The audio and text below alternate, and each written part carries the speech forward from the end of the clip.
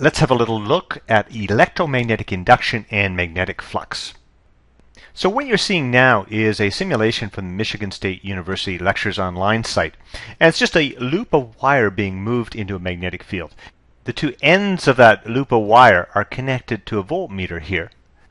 And so we can read the voltage that's produced around that loop. Now, most of the time the voltage, if you're looking here, most of the time the deflection's zero, and you're not getting any voltage at all. It's only starting here when the loop moves through into the magnetic field. That's the only time. So right starting here, it's moving through and we get the deflection. But once it's out, or when it's in here, then we don't get any deflection of the needle at all. So we're not getting any voltage except basically when the loop is here until it moves to here. Over that time period, we're getting some deflection.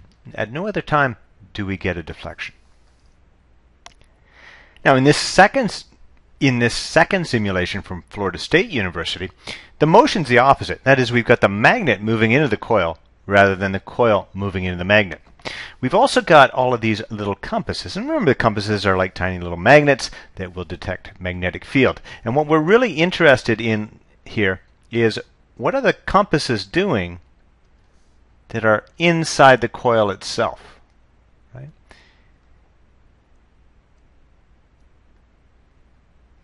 And you can see they're not moving at all until the magnet here gets quite close. And then they begin to move, and that's where we get the deflection. So while these are moving, we get a deflection. Now they're not moving anymore. We're moving very, very slowly, and we're not getting any significant deflection. Now as we move out again, you can see those compasses are moving, and we are getting a deflection. So it's only when the magnetic field inside the loop is changing that we get this deflection. And that's very critical. So it's essential to understand here that it isn't simply the magnetic field through the loop that causes this voltage that drives current. The essential idea that we need to understand here is that it's the change in the magnetic field that produces that deflection, indicating a voltage around the loop. Now, if we're going to understand electromagnetic induction, it's very helpful to have a visual picture of what's going on. And we already have a nice visual way to represent the magnetic field. So for instance, in this case here, the field lines are coming out of the page indicated by the point of the arrow.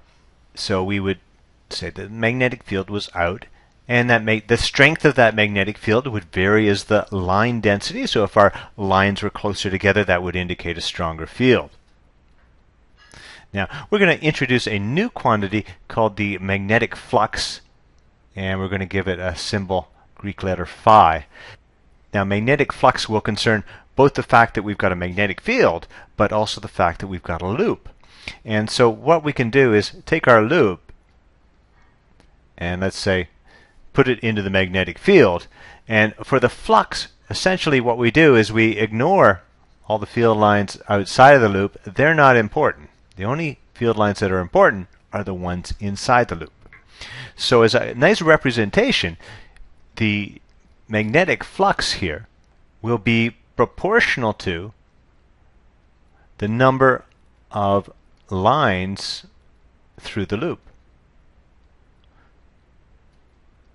So right now we've got 4 lines through our loop. If we had had 8 lines through our loop, that would represent twice as much flux. And then let's say that we rotated our loop. If we rotated our loop, we might have a situation where we've only got 2 of the flux lines actually going through the loop. And so we'd have less flux, so we'd have half as much flux in that situation. So here's 4 very common situations where we've got a coil or a loop of wire, and an EMF is produced in that loop because the flux through the loop is changing. The first 2 animations that we saw were examples where we have a relative motion between our coil and the magnetic field. So let's imagine we've got a coil here, and let's make it move to the right, and let's suppose that it enters into some region here where there's a magnetic field. And we'll say the magnetic field is into the page. So if there's a magnetic field into the page, we'll represent that with the X's. So now as we move our coil into that loop, right now we've got 3 flux lines, and then we've got 6 flux lines, and now we've still got 6 flux lines, so that would be no change in the EMF, and now we've only got 3, so now we're going to get an EMF in the opposite direction, and then as the coil leaves the magnetic field, we'll have further change in the flux through the loop, in the number of field lines through the loop. Now, how big that EMF is going to be will, of course, depend on how quickly the coil is moved through. So if it's moved through quickly, you'll get bigger EMFs. If it's moved through slowly, you'll get smaller EMFs. We might have a loop, and we just suddenly turn on the magnetic field. Let's say the magnetic field is into the board. Then we'd suddenly get this increase in the number of field lines through that loop. It would be very sudden, and we should generate a large but very brief EMF in that loop. Or we can rotate a loop in a magnetic field. So let's once again pretend that our magnetic field is into the board. So when the loop is in this orientation, then there's lots of flux through that loop. But as the loop rotates, this position here, then of course now there's less field lines in the loop, through the loop, and that means less flux. We're changing the flux, we're going to get an EMF. And then if we rotate to this position, now there's no field lines through the loop. And so we're having continual change as that loop rotates around. You get a continual change of flux through the loop, a continual change in the number of field lines through the loop, and that's going to produce an EMF. Of course, the faster you rotate that loop, the bigger the EMF is going to be. Another common example is if you have, say, a magnetic field. Once again, we'll put the magnetic field going into the board like so. And so the loop is going to be formed around here. But now we've got a moving rail. So let's suppose we move that rail across. And of course, as we move across, some of the field lines are no longer passing through our loop. The area in this case is changing, and by changing the area, we're changing the number of field lines through the loop, and that's going to produce an EMF around the loop. Now, of course, we're going to want to do more than just calculate the magnetic flux. We want to do more than treat this qualitatively. We'd also like to treat this quantitatively, and that means we'd like to have a formula for our magnetic flux. And we said that magnetic flux was proportional to the number of lines through the loop. And the number of lines through the loop has to be proportional to the magnetic field strength, because the magnetic field strength is really the line density, right? So if our line density is bigger, we're going to get more lines through the loop. And we can also say that phi has to be proportional to the area itself. If we've got a bigger area, then of course we're going to get more field lines through that area. So we can write that the flux must vary as the magnetic field strength times the area. Now, if we choose our units correctly, we can write this as an equality with a proportionality constant of 1. And that's what we do. We say that the flux is equal to B times A. Our magnetic field would be measured in Teslas. Our area would be in meters squared, and it would give us a unit of flux equal to the Weber. So this is our formula for the magnetic flux in the case, and only in the case, where this magnetic field is perpendicular to the face of our area. But what about the case where B is not perpendicular to the area of the loop? In that case, we can represent the magnetic field as a vector in the direction of the magnetic field. And we can create a vector that is perpendicular to the face of the loop, which we'd normally call the normal vector. So we've got a B vector and a normal vector. And of course, there'd be an angle between those two vectors.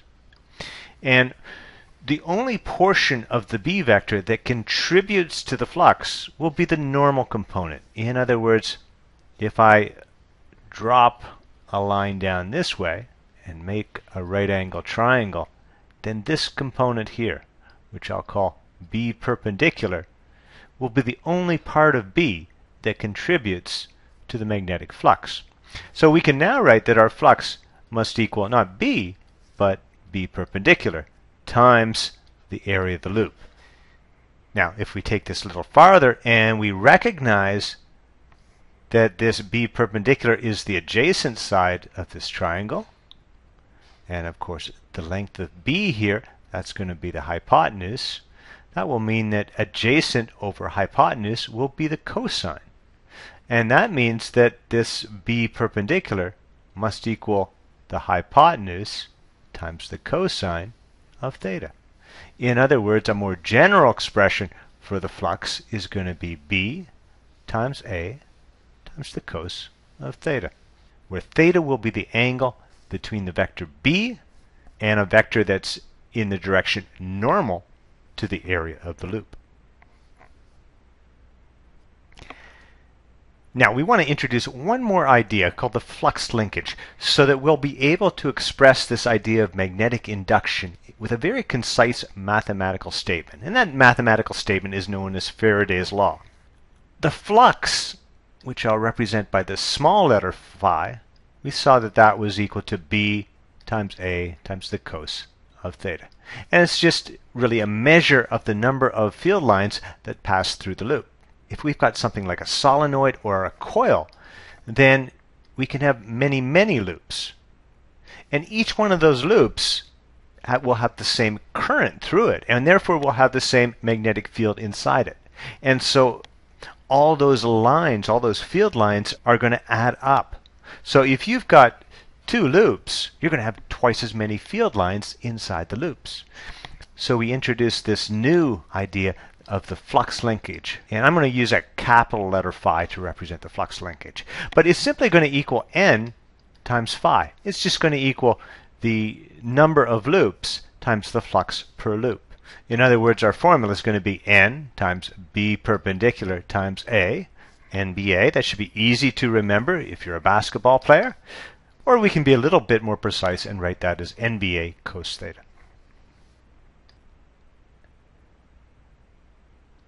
So we're now ready to write a very concise mathematical statement of the law of electromagnetic induction, also known as Faraday's law, named after Michael Faraday. And it simply stated that the EMF, the voltage around the loop, will be proportional to the rate of change of that magnetic flux linkage, delta phi delta t.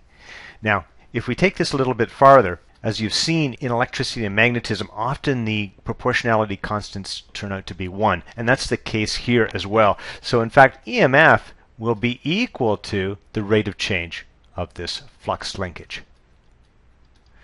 And usually you'll see a negative sign out here, and we're going to explain that negative sign in the next video, but it is coming from what's called Lenz's law. So this is something we're going to talk about later. So let's just expand this expression out a little bit more. We can write this as EMF is equal to negative delta NB perpendicular A all over delta T. And in most cases, the N, of course, is constant. We don't change the number of loops. So we can bring that N outside and we'll get delta B perpendicular A all over delta t. In other words, it will equal negative n times the rate of change of flux. And now I have a few IB multiple choice questions for you. Pause the video, read over the question, try it for yourself, and then come back for the answer. The first one here, the correct answer is A. We have that very concise statement that the EMF will be equal, at least in magnitude, to the rate of change of the magnetic flux linkage. Here's a second multiple choice question. Pause the video, read it over, try it out, and then come back for the answer. Okay, so we know that EMF is going to be maximum when the rate of change of phi is maximum. So we're really looking for where do we get a maximum slope in this line. And right here we've got a slope of 0. Slope equals 0. Right here, that's quite steep. Slope of 0 here, and then at T4, that's quite steep again. So T2 and T4, they're equally steep. The magnitude of their slope is the same at T2 and T4. So the best answer, the right answer, is B. And that's all for today, folks. Thank you very much.